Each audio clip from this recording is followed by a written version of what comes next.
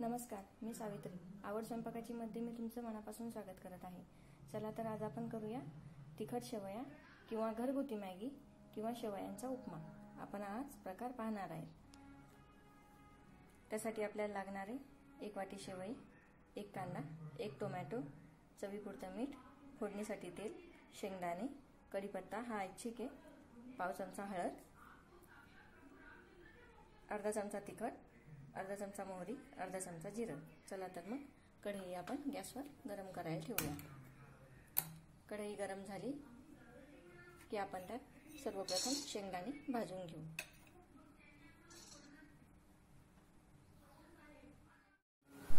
आपले शेंगदाणे इथे भाजून झालेले आहे. शेंगदाणे यासाठी असे भाजून घ्यायचे की भाजलेले शेंगदाणे टाकले तर खूप छान चव येते. आता आपण हे शेंगदाणे वाटीत काढून घेऊया.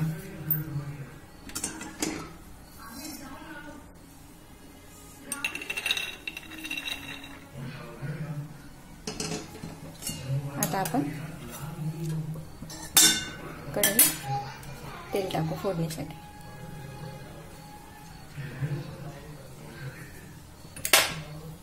आता हे तेल आपण गरम करून घेऊया.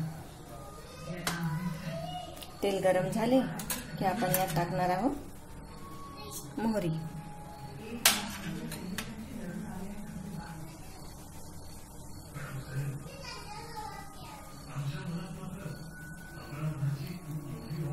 मोहरी चांगली तडतडली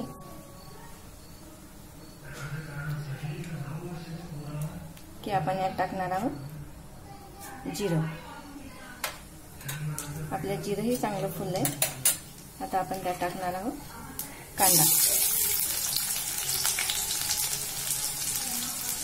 आता हा कांदा आपल्याला थोडासा फ्राय करायचा आहे. एकदम लाल नाही करायचा आपल्याला कांदा, थोडासा फ्राय करायचा आहे.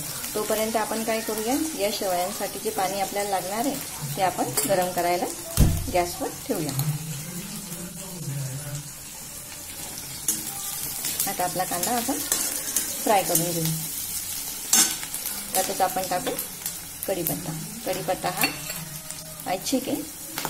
आपल्याला जर कढीपत्ता आवडत असेल तर आपण टाका, नाही तर नाही टाकलं तरी चालतं. आता हे थोडंसं लालसर फ्राय करून घेऊया. गरम पाण्याने काय होतं, शेवया फुलतातही छान, मोकळ्याही होतात आणि आपण या तिखट शेवयाचा उपयोग म्हणजे घरगुती मॅगीसाठी सुद्धा आपण करू शकतो. आता सध्या आपण कोरोनाच्या वातावरणामुळे आपण काही बाहेर पडू शकत नाही, त्यामुळे आपण लेकरांनाही घरगुती मॅगी देऊ शकतो. ज्यात आपण वेगवेगळे व्हेजिटेबल्स, वाटाणे असे वगैरे ॲडही करू शकतो. त्यानेही खूप छान चव येते. आता आपला कांदा थोडासा फ्राय झालेला आहे.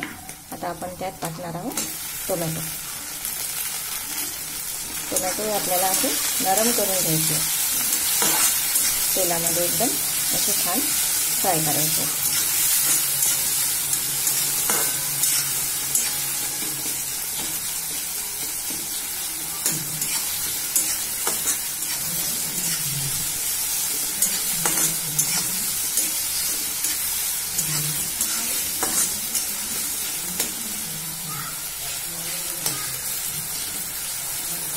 असे टोमॅटो बारीक एकदम छान नरम करून घ्यायचे आपल्याला, म्हणजे टोमॅटोचा जो कच्चेपणा आहे तो आपल्या दाताखाली येत नाही.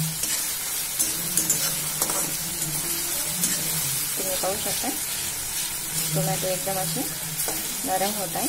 आता आपण त्यात टाकणार आहोत भाजलेले शेंगदाणे. भाजलेले शेंगदाण्याने खूप छान चव येते. तेलात आपण फ्राय जरी केले तरी त्याची टेस्ट वेगळी येते आणि भाजलेले शेंगदाणे आपण जर टाकले तर त्याची टेस्ट वेगळी येते. तुम्ही नक्की ट्राय करा. घरगुती होणारा चटपट नाश्ता आहे हा. आता आपण यात टाकणार आहोत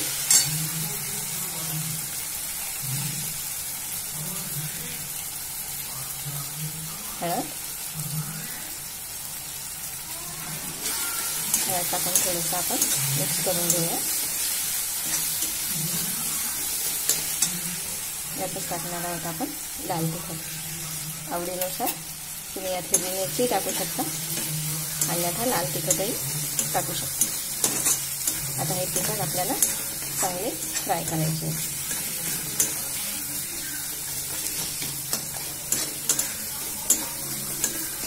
बघा आपले तिखटही तेलात फ्राय झालेले आहे.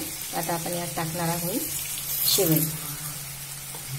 आता ही शेवई आपल्याला थोडीशी रंग बदलेपर्यंत लालसर थोडीशी भाजून घ्यायची. शेवई भाजल्याने काय होते, या शेवईच्या उपम्याला खूप छान चव येते. टेस्ट याची वेगळीच लागते. कच्ची शेवई, उकळत्या पाण्यात टाकलेली शेवई आणि ही भाजून घेतलेली शेवई याची टेस्ट वेगळीच लागते. तुम्ही ही रेसिपी नक्की ट्राय करा. आता ही आपण चांगली या तेलामध्ये मिक्स करून घेऊ.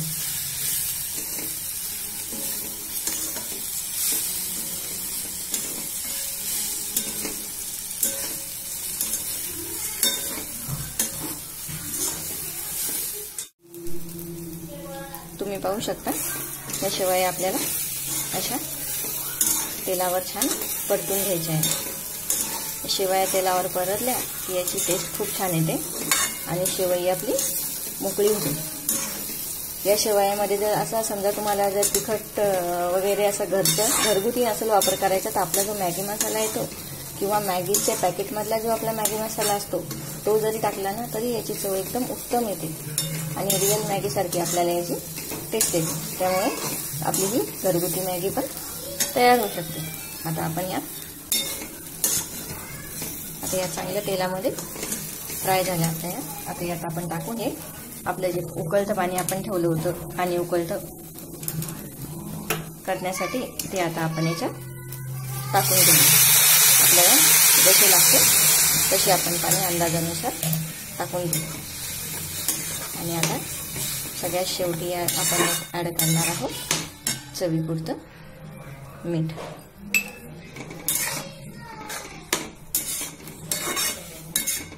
तुम्ही पाहू शकता आपला झटपट शेवयाचा उपमा अगदी कमी वेळात तरी तयार होतो. यात थोडंसं पाणी आणखी मी ॲड करते. आता याला छान आपण उकळी येऊ. आता यावर झाकण ठेवून याला 4 ते 5 मिनिटं उकळी आणू.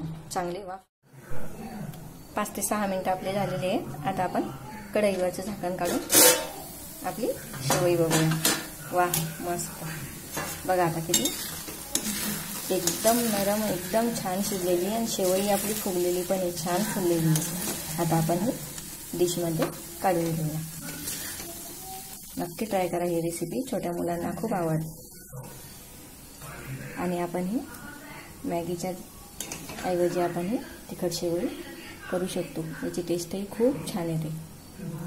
त्यामुळे माझी ही रेसिपी नक्की ट्राय करून बघा.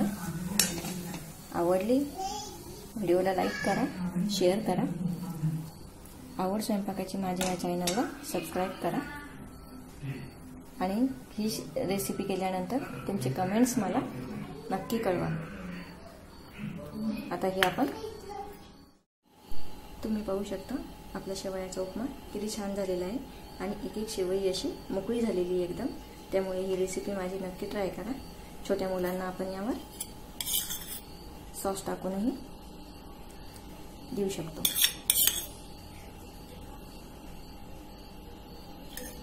नक्की माझी रेसिपी ही ट्राय करा. आवडली तर कमेंट्स करून नक्की सांगा. माझ्या चॅनलला सबस्क्राईब करा. तोपर्यंत स्वस्त राहा, मस्त राहा, व्यस्त राहा आणि माझ्या नवनवीन रेसिपींची चव घेत राहा. धन्यवाद.